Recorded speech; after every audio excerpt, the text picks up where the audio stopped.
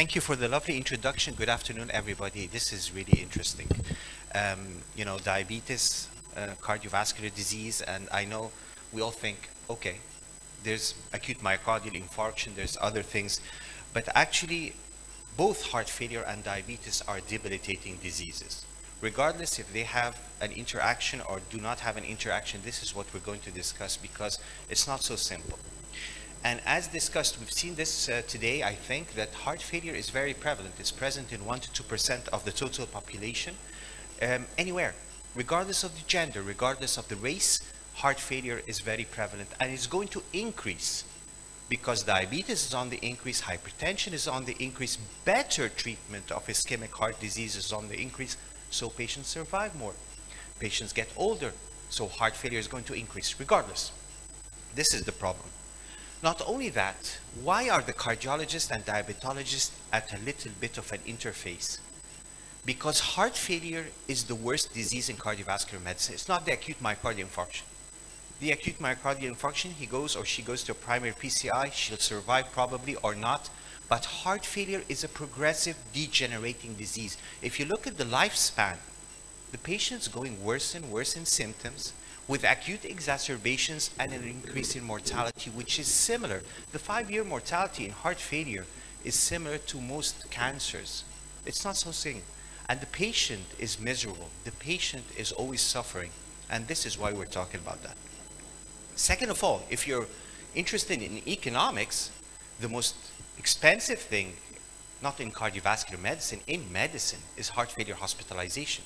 If you look at data even from randomized controlled trials, the total cost is mainly for hospitalization more than just the medications or anything that occurs. And hospitalization increases mortality. The more the patient is hospitalized, the less the survival. And this is another important thing. So when we talk about heart failure and we talk about endpoints in different trials, we're looking at symptomatology, and improvement of symptomatology improves outcomes. Hospitalization, which is important for economic purposes and more importantly for mortality. And as any disease, improvement on mortality is something very important. So it's not so different with diabetes. Diabetes mellitus is a very aggressive disease and it increases both micro and macrovascular complications in the heart or not. But actually, diabetes is extremely prevalent in patients with heart failure, whether the reduced ejection fraction, and I know today in the morning there was a session by the Egyptian Egyptian Society of Cardiology, and HFrEF, which is an ejection fraction at 40 or less, actually diabetes is extremely prevalent there. If you see the different trials, it's up to 50%. Not only that, heart failure with preserved ejection fraction, which is an ejection fraction above 50, also diabetes is quite prevalent. If you look at the data, it adds up to nearly 40% in the Paragon, the latest trial by sacubitril/valsartan. But not that only. But heart failure is one of the most commonly important associated complaints of a patient with diabetes. It's even more prevalent sometimes than a myocardial infarction or a stroke. And heart failure is probably the most prevalent cardiovascular disease-related hospitalization in a type 2 diabetic patient, more than myocardial infarction. Because these patients do not get hospitalized for a day or two, they probably for a few days or even a couple of weeks. So how does this interplay go? We have this terminology, diabetic cardiomyopathy, which is actually diabetes relating to heart failure. It can occur by diabetes affecting the circulation of the coronaries, whether the macro or micro, causing ischemic heart disease and thus heart failure. Simple. But there's a lot of other non-atherosclerotic mechanisms, and this is quite important. It's not related only to the atherosclerosis, it's related to the autonomic system, neurohormonal activation, cardiorenal activation, and this axis of the heart, diabetes, and the renal system is quite important and is a target to a lot of therapies right now. Also, diabetes has a direct effect or a direct toxic effect on the myocardium, which is important. So how prevalent is heart failure in diabetics? We've seen how prevalent diabetes is, heart failure. Well, actually, if you look at several data, we don't have, huge data, But it can add up to more than 60% of patients, whether you're taking heart failure with reduced, heart failure with preserved, heart failure with mildly reduced. There's a lot. So don't think that your patients with type 2 diabetes are immune. Actually, 2/3 of them are going to have heart failure, even more. So please really take care of that. And in heart failure with preserved ejection fraction, this is a little different. It's a lot of different mechanisms that are occurring, like the reactive oxygen species and the lipotoxicity and others that really cause the increase in heart failure with preserved ejection fraction. But another important thing about heart failure and diabetes is the treatment. We've seen in 2005 or 6, I can't remember exactly, rosiglitazone, a great anti-diabetic medication, increased cardiovascular mortality.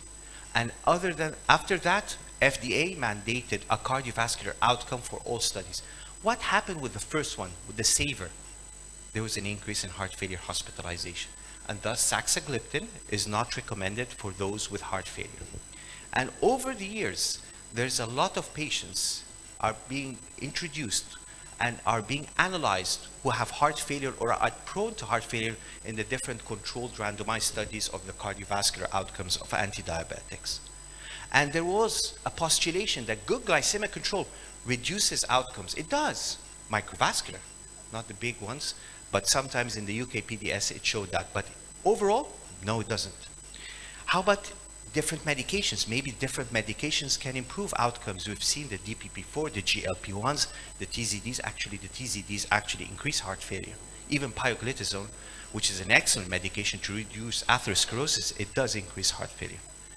But it came to an unmet need, a medication called the sodium glucose cotransporter. And instead of talking about diabetes and the increased incidence of heart failure, we're talking about an anti-diabetic which treats heart failure. How did this come along? Well, if you look at the mechanism of action, which is complex, but the parameters which SGLT2s work upon, they reduce hemoglobin A1C, which is good for any patient, heart failure or not. It reduces blood pressure, which is one of the parameters of treatment of heart failure. It reduces the weight, which is another parameter that reduces outcomes in heart failure patients. And the results of the outcome studies, though different in MACE, though different in reduction in mortality, consistent in heart failure hospitalization reduction. There you go. A 30 to 35% in all cardiovascular outcome studies with SGLT2s to reduce the heart failure hospitalization. So it is an extremely important thing to think about. How do they do it? Lots of questions, lots unanswered, some unanswered. It's not just the diuretics, it's definitely an effect on the myocardium, and we've seen data with empagliflozin right now that it improves the ejection fraction of the left ventricle, improves the size of the left ventricle. There's a lot talking about the neurohormonal activation, direct effect on the sodium hydrogen. There's a lot of theories. But do they work? This is another question.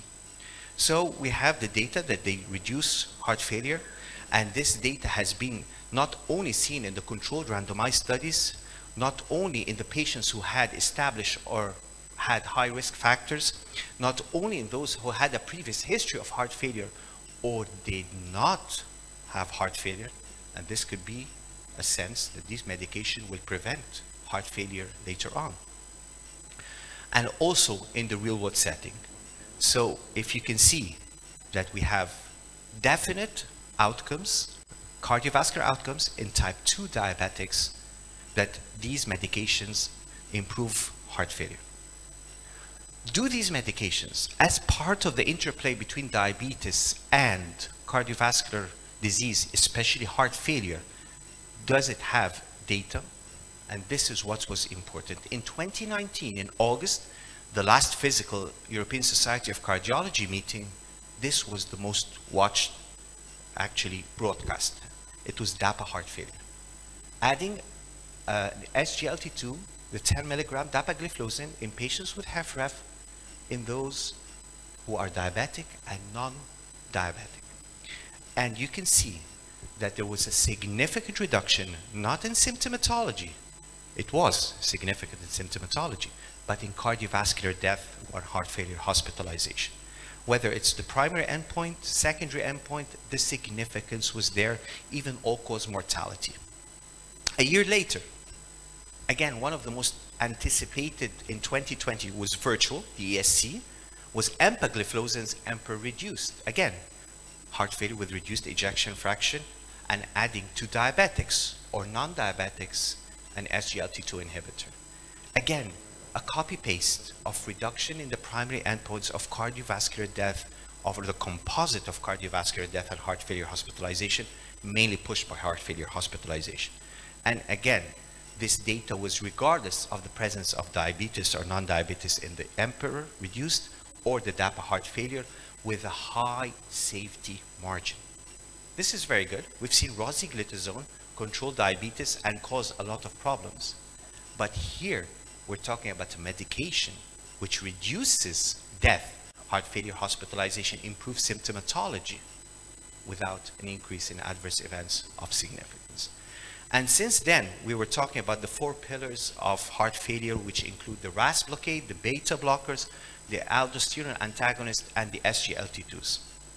Not only that, SGLT2s have invaded another part of heart failure, which is the heart failure and preserved. Actually, just last November, a year ago, there was data from sotagliflozin scored or soloists, and taking the subset of patients with heart failure and preserved normal ejection fraction above 50, actually they did much better. But it was last August, again, for the 3rd year running, the most important or the most watched randomized control study in the European Society of Cardiology Congress was an SGLT2 trial. It was EMPEROR preserved with a significant reduction of the primary endpoint, mainly pushed by heart failure hospitalization, but the composite is heart failure hospitalization and cardiovascular death. So these medications are probably cardiorenal protective agents with some good, some less potent, because in non-diabetics they don't do that. They reduce the blood sugar. I know this slide is controversial. I know a lot of people might think which ones to start off with, metformin or SGLT2s in high-risk diabetics. All I know is the control of diabetes is very poor. We're probably going to take 2. We're probably going to add to them. So it doesn't really matter. The ADA discussed this better and really did, phenotyping of the patients, and thus in heart failure or CKD and SGLT2 is a class 1 indication, which is very important. In our guidelines, in the cardiology guidelines in January, the American College of Cardiology recommended as a class 1 the SGLT2 inhibitors empagliflozin or dapagliflozin to be given to patients with HFrEF as part of their medical therapy regardless of their diabetic status. And this was reiterated just last August in the European Society of Cardiology meeting, and thus the guidelines published show that these 4 pillars are class 1 indication. So what to take home? Heart failure is an incredible problem all over the world, and diabetes too. Diabetes is on the rise, especially in our region. And diabetes and heart failure have an interaction with each other. First of all, it was diabetes leading to heart failure, and a lot of heart failure patients having diabetes. Actually, now we have progressed into anti-diabetic medications treating heart failure, which is important. They've done it in heart failure with reduced ejection fraction. They've done it in heart failure with preserved. We're waiting, of course, for DELIVER, which is going to be out in a couple of months. But definitely, diabetes and heart failure do have this interaction. Thank you so much. Thank you, Professor Shawky. Actually, when these drugs started to be important drug in the cardiology patients, we were afraid of the hypoglycemia, but I think the data and the clinical experience showed that no problem at all with hypoglycemia, even in non-diabetic patients with heart failure treated by these drugs. And it actually invaded the cardiology field, so that I think most of heart failure patients now is on one or the other of these SGLT2 inhibitors, because many factors. First of all, the data presented by Professor Shawky about the importance of these drugs in heart failure, how they prevent hospitalization and event and mortality. And most importantly is that most of our patients in Egypt and in the Middle East even are pre-diabetics. Most of the acute coronary syndrome patients, ischemic heart disease patients, are pre-diabetics, are metabolic syndrome, are obese. And actually, if we do glucose tolerance curve for most of these patients, you will find a lot of them. So it becomes more and more one of the first drug that one think about if you have a patient with heart failure and multiple risk factors. I think, Professor Shawky, we are not, as cardiologists, we are not treating diabetes. But we have to be indulged in diabetic management as the same as a diabetologist should be involved in the patients with multiple risk factors, ischemic heart disease, and heart failure. Should there be a team treating diabetic patients, especially that even chronic kidney disease is another items of the problem. Patients with chronic kidney disease are liable to myocardial infarctions. Most of them die from heart disease, and whether they are diabetic or not, they may also take these diabetic drugs. So I think very good question, and I will just put it like in heart failure, we have the cardiologist in the center, we have a diabetologist, a nephrologist, a neurologist, a psychologist on the periphery, which is important. Diabetes is treated by a diabetologist, and we are at the periphery. But the thing is, we are trying to just, reach out to our friends, our colleagues in diabetes, because a lot still do not understand what heart failure is. Not to say they don't see the patients. We are the ones who see the patients. You see a chronic ulcer, a heart failure patient is much worse. You see an acute myocardial infarction, a heart failure patient is much worse. So if there is a possibility that the patient can take something to reduce the possibility of heart failure, please do it. We don't like these patients because they are miserable. They live less, they live miserably, and their quality of life is quite poor. Thank you, Professor Shawky. Please join me. Thank you, Professor Shawky, for your elegant presentation. Now I have